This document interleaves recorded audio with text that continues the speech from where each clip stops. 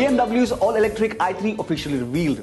After showcasing it at the Frankfurt Motor Show back in the year 2011, BMW has finally taken the wraps off of the production-spec i3. The i3 is BMW's first all-electric vehicle, driven purely by electric power to meet the demands of sustainable and emission-free mobility.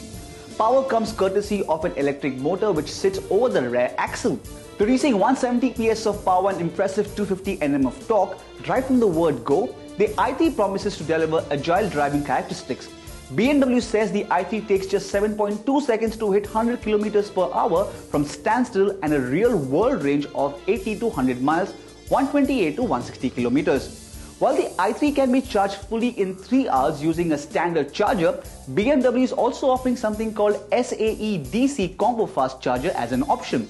The latter charges up the vehicle in just 30 minutes. However, that's not it. BMW is also offering a range extender version which also includes a 35 PS 650cc 2-cylinder motorcycle engine to offer double the range.